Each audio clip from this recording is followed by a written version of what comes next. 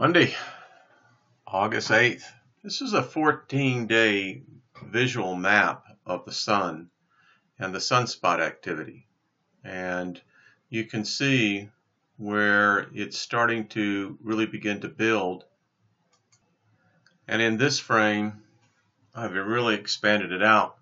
So we have really been in a rather low active period of time. In fact, in many cases, in July, there was a 10-day stretch there where there was no sunspot activity at all. So we can see here that this could be something that we need to pay attention to.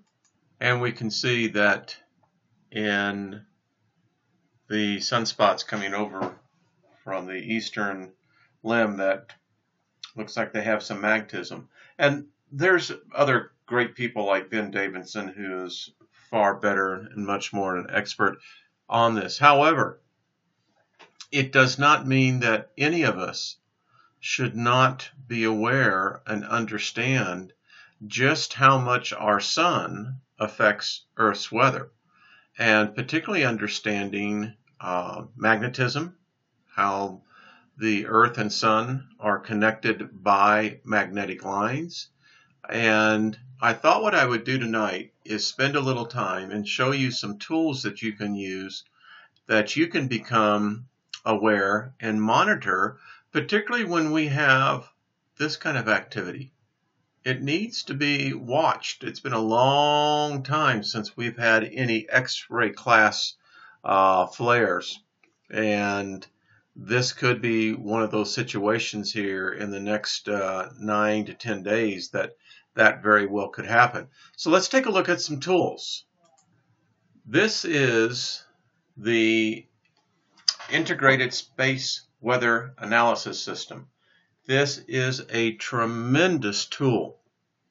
And once you begin to understand and realize what is really available here to the average person, that you will be, again, the smartest person on the block.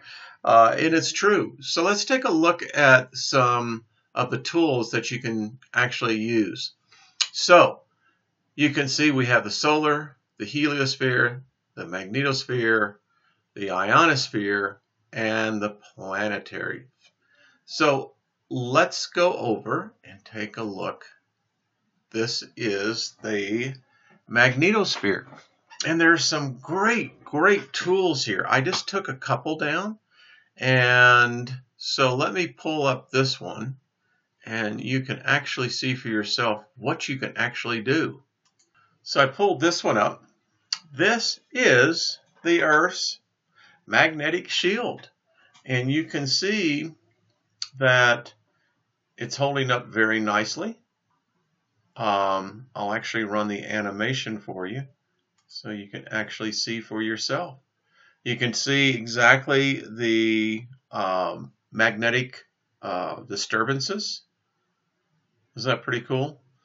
Now, we can also tell when there's some perturbations to the magnetosphere that can really make for a rough time for us down here. This is a great map. I have found this to be, when they're not messing with the data, and we have found them actually to go back and to remove data frames. And I know that brings up a lot of controversy. I really don't care about that. I know for a fact. So let's explain what this is showing us. This is the solar wind coming right off of our sun. And this is the way it should look. This is the way it should. It's just reacting right to our magnetic shield.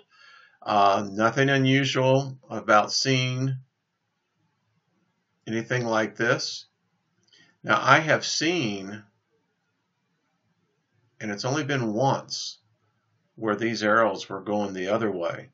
That was a good mystery. But again, this is a great tool. It really lets you know what the Earth's magnetic shield is incurring, and it lets us see the solar wind. In this chart, we actually get to see how the magnetic lines of the Earth connect with the rest of the solar system and actually space itself. And it's just very cool when you begin to see what the Earth generates as far as its own magnetic field is concerned, how that interacts with the rest of the solar system, the other planets, our sun, even beyond that. This is a little weird, but there are others that can give you better interpretations. I'm still learning this, and so for me to make a comment would be probably, well, presumptuous on my part. I just wanted to show this to you so you can understand. I do know some of the basics of understanding. And all of these lines, by the way, these are magnetic connecting lines. The universe, folks, is electric. And that's the thing that I have learned. And once you begin to understand that principle, that the universe is electric, you begin to realize that our sun and our planet are magnetically connected. Our moon, our Earth is magnetically connected.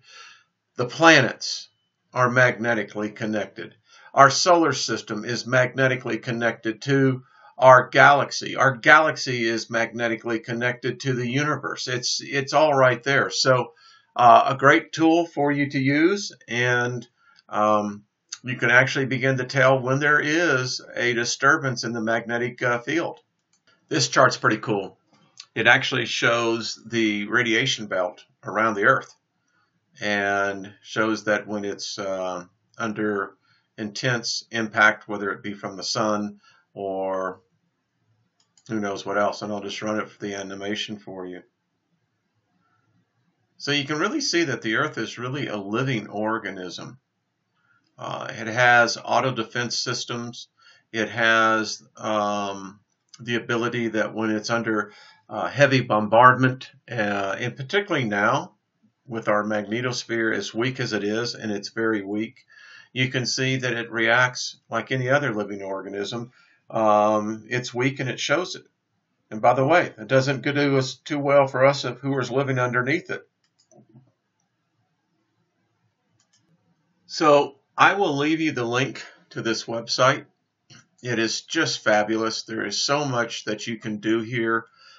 Just, when you think about what's available to us now in the last 10 years, it is just incredible.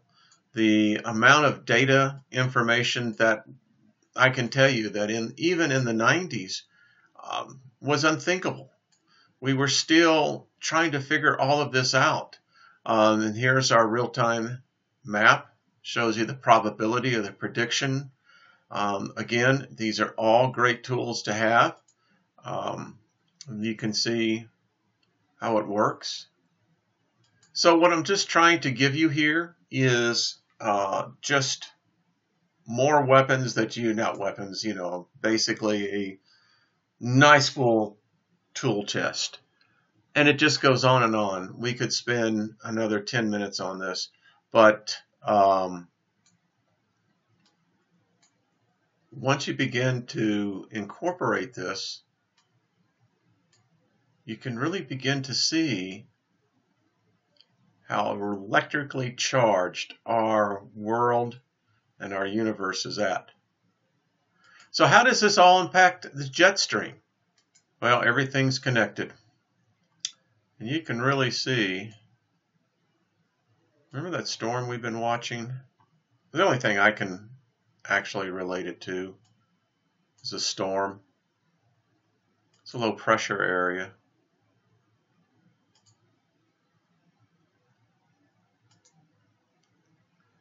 Just continues to intensify. Great thing about this is that we're now establishing our own database to go back and begin to make comparisons to. Again, we're all learning together on this. Someone asked me to define what does north-south mean. And again, for full disclosure, I am not a meteorologist. This is my interpretation, and I've learned these things from reading. And I started when Dr. Paul Beckwith sent out the alarm that the jet stream had fractured and that there were north-south interaction, which should not happen because of the simple fact that there is a natural barrier between the equator, the Tropic of Cancer, and the Tropic of Capricorn. This air that rises up above the 250 millibar level of our atmosphere is dense and moist, providing a natural barrier between north and south. What has happened, and we have seen this happening with more frequency, is that we're seeing areas like this, and I know it's controversial. Is this normal or is this not? Well, I don't know. You could say, is this an actual north-south? Well, I think it is. We're coming now to the peak of the monsoon season. So the intertropical convergence zone will begin to transfer the seasons. And so when I see things like this right off the coast here, we've watched this one. I mean, there's constant interaction. So that means that the air currents are mixing. Now, I happen to be of the camp that I think that this is not normal. Others would say that there's nothing unusual. I usually find those who are the first ones who say that there's nothing to see here, move along, are the very first ones that I always have to go, now wait a minute. And I will quote Shakespeare, I thinketh thou protestest too much. So, yeah, do I think that there's something happening? I do. And I think that it is impacting weather across the world. And I think it's going to become much more turbulent. So hopefully this was a helpful on the tools. I will leave the links, and you keep safe.